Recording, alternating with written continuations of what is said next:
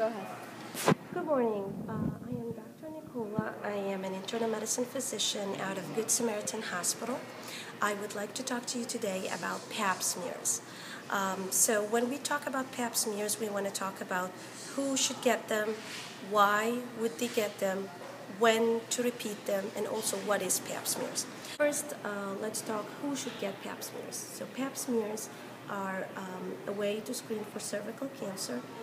We check females starting at the age of 21 years old, or the immune deficient females, for example, those who have HIV, should be started at age of first sexual encounter.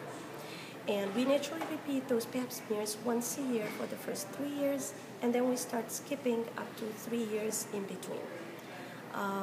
What is Pap smears? Pap smear is a way, as I said, to screen for cervical cancer. It's a simple procedure that is done in the office that we naturally do a brushing of the cervix, which is the neck of the uterus, and those cells are sent for a pathology exam. Those cells are tested under the microscope for certain abnormalities. So when we say why should we get those Pap smears, it's mainly to check about those cells and see if they lapse in the normal category or the completely abnormal cancer category.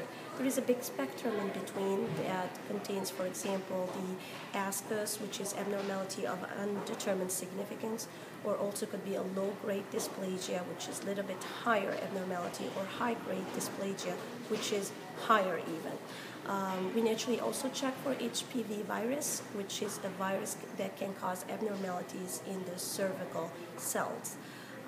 So when we do that, we're checking for this virus and the abnormality of cells in order for us to take care of them in case of abnormalities.